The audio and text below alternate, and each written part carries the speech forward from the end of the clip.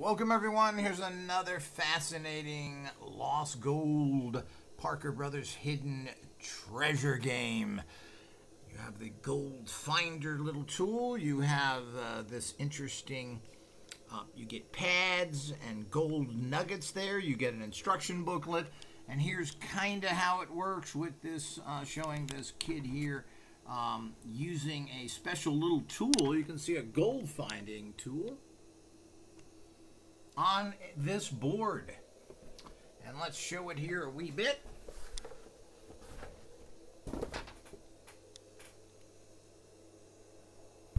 So back in the 1800s, bags of gold. Now it's your turn to hunt for the gold using this special little tool. You get these little maps where you record what you found. Of course, that's the game board. So let's move this now away and we'll just get into showing this. It's really cool. Again, I love these kind of things. Are fun. Why do you want to do boring ESP cards and other things when you can use your psychic abilities this way? So what you get here is this cool little booklet to start off with, legend and rule. It gives you the legend of the gold hunting with these two, the lost gold of Coyote Canyon. It's done in a comic book form. I'm assuming this was done by Marvel or someone else. This is 1975 Parker Brothers. So you have this little comic book that comes with it, telling the story of the two that actually were looking for the gold.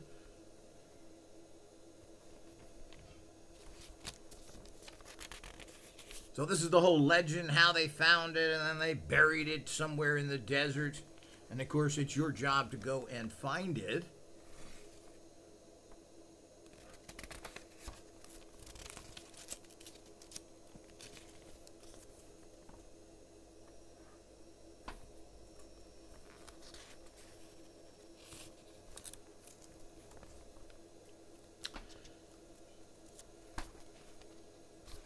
Now it goes into actually a little comic book of how this is used. Now, what you do is you hide these little gold nuggets under, you get 6 of them. 3 go under your side of the board, 3 go under the other side if you're going to play this as a game. So your opponent sets these in the little holes, and I'll show you that in a minute.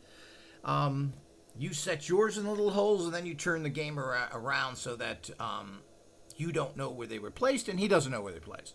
Then you're going to use this little finder to actually find the gold. Now, how does this work?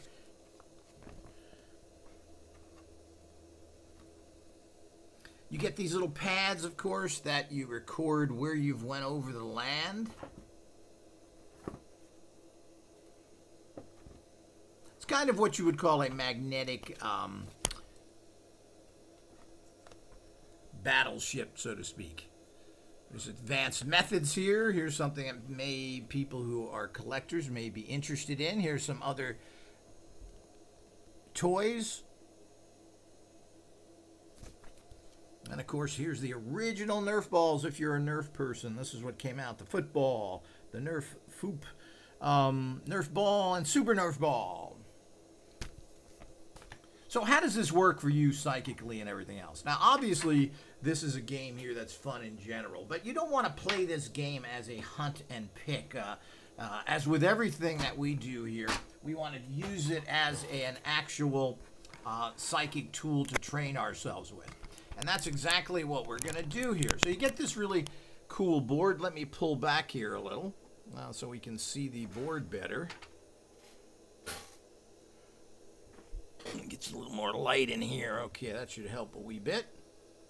So you get this real cool board. It's a plastic board. It's got these inserts. But let me show you what's underneath here, which is what you do. So you open it up, and it has these little holes here. And it has these things right here, which is the gold. It actually says gold on them. Let me see if I can show you that better. And there's 6 of them, 3 for you and 3 for your opponent.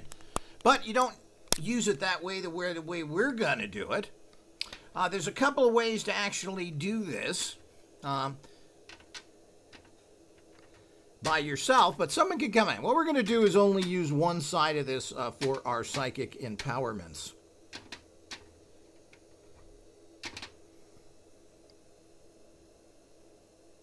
So these have to go in here, which then serve as the magnets that kind of trigger this cool little device here, this Minesweeper.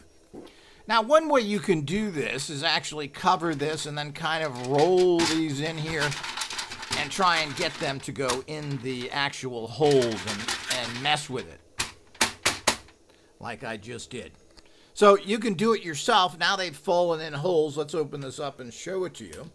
You can see how these have fallen in holes, but you don't really know where those were because you didn't. So you can do it yourself, or you can have somebody come and set this up for you. Do it a day or two ahead of time so you don't remember what was in there. I mean, there's all sorts of ways to do it. As I said, there's 2 of these because you could do it with somebody else, and you could do this psychically with somebody else and find out who can find these psychically the best. Now, what you use here is this little gold finder. Now, this means that if you put it down on a square here and there's no magnet underneath it, it stays like this. So, this is what's so fun about this. But when you go over a magnet, this will change to red. I believe there's one here. Yeah, see how that changed to red? Let me see if that'll stay. Yes, can we see in there? A little bit hard to see. I'm going to get enough light in there.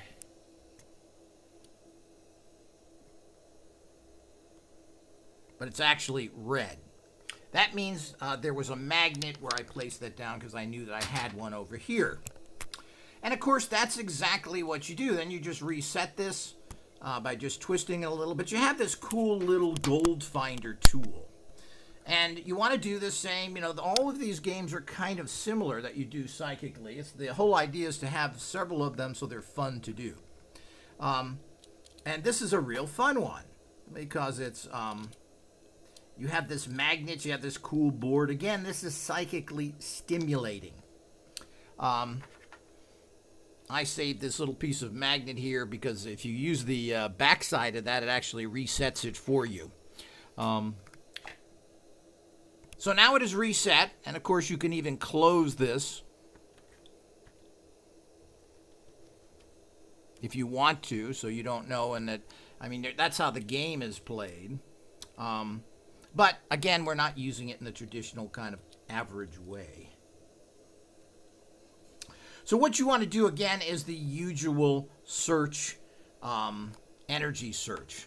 So here's an energy search, which is good because you're picking up 2 things. Kind of these metal magnets.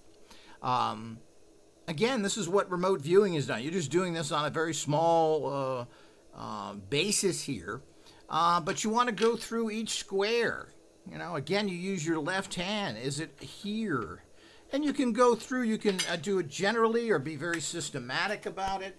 It really depends on how you want to go through this, but you want to find the magnet. So you feel, well, I feel it's here or here. Now, so the whole idea is that you're touching it to feel. Do you feel something? Are you sensing the magnet? So you want to sense these little changes in energy.